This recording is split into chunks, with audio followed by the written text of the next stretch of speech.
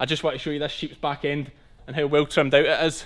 So here is the stand that most people will use for dressing sheep. Beautifully marked, great for the camera.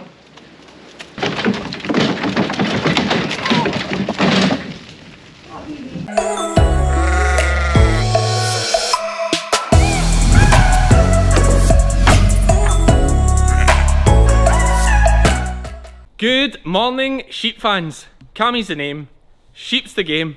Today we've got a couple of scanning jobs on, but first of all I thought I'd take the chance to pop over to Tardoes where they have the Dutch Spotted and Zwartbles. I'll link the Facebook page below, with Matthew Simpson here, who is quite good at the old dressing, and loads of you were asking about sheep dressing and seeing sheep being dressed. Now I was too slow to go over and actually see any of the dressing, but I saw he posted some pictures on Facebook and I thought I'd pop over and get a wee look close up and compare a couple of sheep so you can see the difference when they've been dressed. The stand behind me here, these are going to the sale at Carlisle on the 10th of December, which should be tomorrow if I get this video done in time. After this we've got some jobs to do, scanning some Ryelands. There's a couple of Pygmy goats coming with our favourite farmer James Nisbet. Not that you're not my favourite, Matthew, it's their favourite.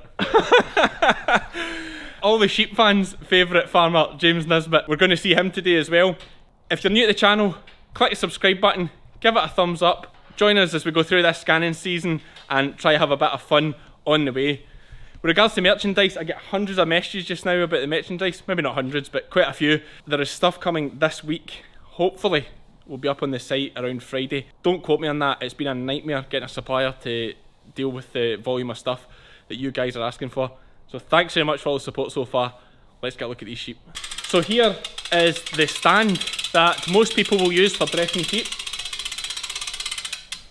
You see it just works off a hand winch there at the front that Matthew's winching up fairly easily, and it brings the sheep up to a nice height to work at so that you're not bent over all the time when you're trimming away, because this is a slow process. It takes a lot of time, meticulous work, brushing, trimming, brushing. We will get a video on it soon, but as you can see what it does for the sheep here. If I come down to this level, just really shows off our features. It's a nice strong level back, nice broad back, and it accentuates the back end there as well. Really shows off our key features. And with the Dutch Spotted, the key features are things like their muscle density. And if I just do this here, one of the things when you're out with the show with sheep, you always see the guys kind of play about with their legs here, try to get them into position, because that's where you want the sheep to stand nice and square. But that's another story for another day. I just want to show you this sheep's back end and how well trimmed out it is and nice it's looking. That's the way this system works, dead easy. A wee rope over the head, sheep's head goes in, a rope over. So I just wanted to give you a wee look. I'll show you the sheep he's actually selling will be these Dutch Spotted here.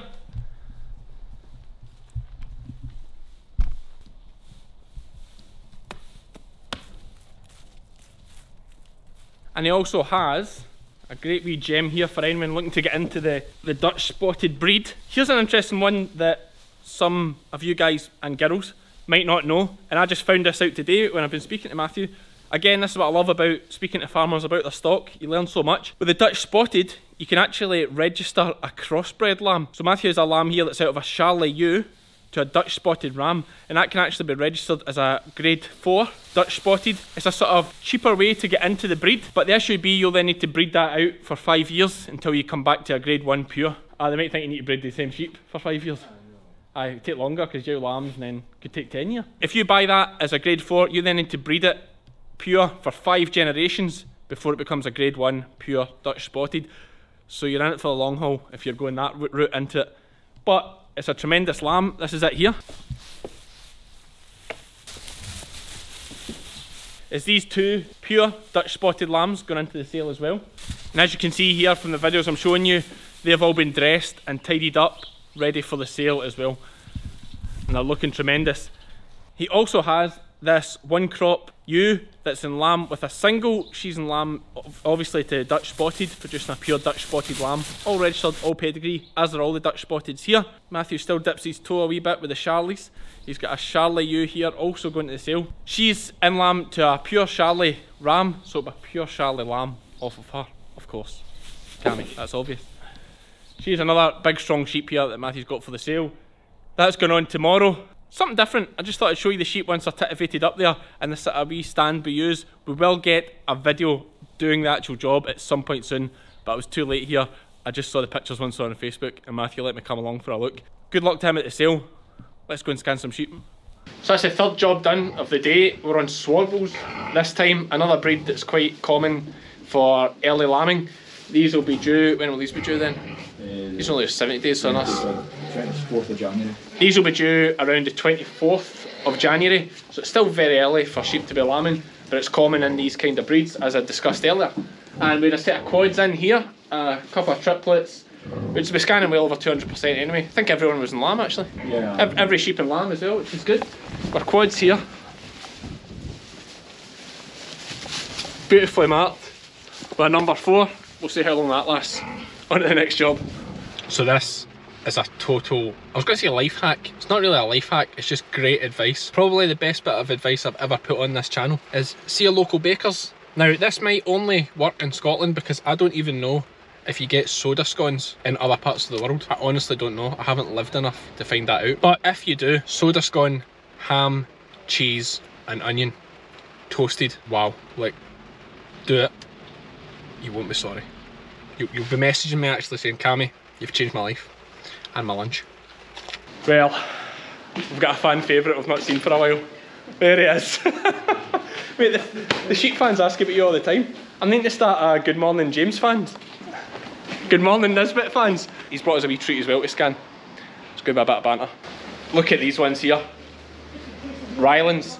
This is an English breed, traditionally. Obviously we're here in Scotland with them. They're all due to lamb after the 1st of January, which is part of the breed standards as well that I was talking about earlier with the Zwartbles and the Suffolks. They all have different breed standards for when they can actually lamb. This is a flock of pedigree Ryelands. We have around 40 or so here to do.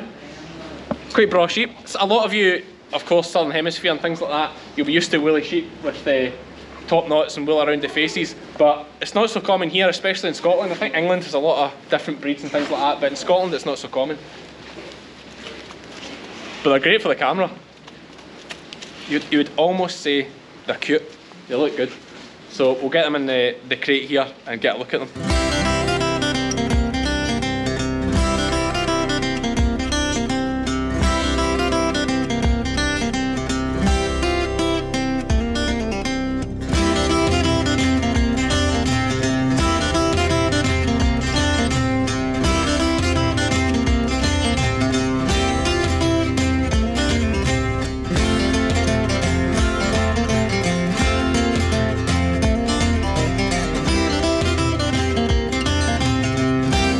Triplets.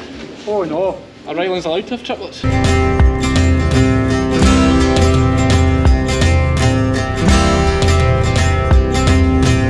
This is actually another clever thing that's worth covering, is the sheep. You'll see on the side on there different numbers. Now that's for management purposes, rather than having the hassle, especially with these with so much wool on their heads, rather than having the hassle of having to try and read the tags all the time. Davey, the farmer here, can look at the numbers on the side really easy, relate that to his books and write down, say, how many lambs is in it, when it's tucked. Great for management. These numbers will be redone at some point as well, and it means he can keep proper records of things in the lamb, and it makes the job a lot easier than trying to read the tags on these sheep. Now when you see it says number 24 on the side, that doesn't mean it says number 24 on the tag. He'll just have number 24 and its tag number written, and it's all easy to work with.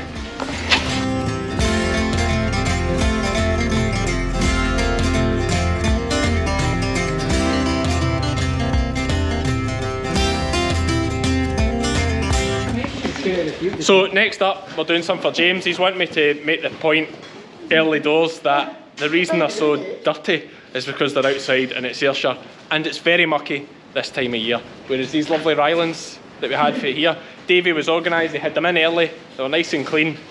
No such luck when you're working with James. But he's a nice boy and you can forgive him a lot. You know, when they're good natured like that, you can forgive them a lot.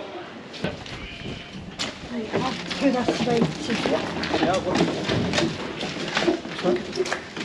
Perfect. what's in that one.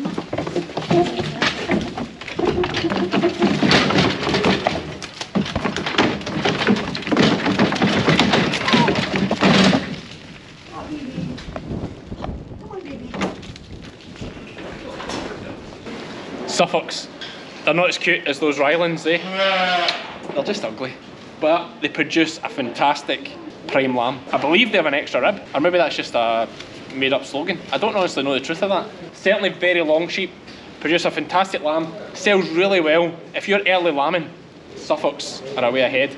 Although I am quite a big fan of this New Zealand Suffolk that you get. James can't hear me saying this, he'll be raging when he watches this back that I've mentioned that. But each their own, I'm not dissing Suffolks, they have a job. They produce a fantastic prime lamb, especially if you're doing the early lambing job. They're just hard to work with. They're so big and heavy, and I'm just glad I'm not pushing them up. Oh, are these to scan yet too? 5 Dorsets, aye. Look at this. Pedigree Dorsets. That's not a pure Dorset there, is it? Are they all pure Dorsets? So these are big Ryelands that I've got here to do.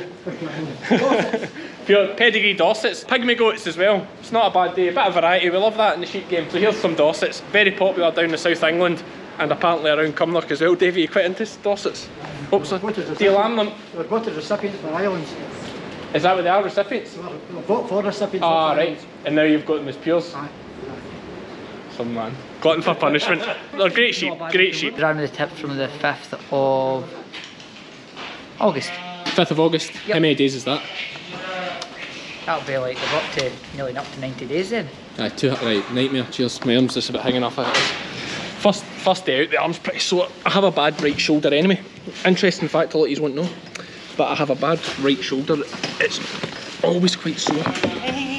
But I just grit my teeth, I don't even mention it. Apart from, I'm ready. 2.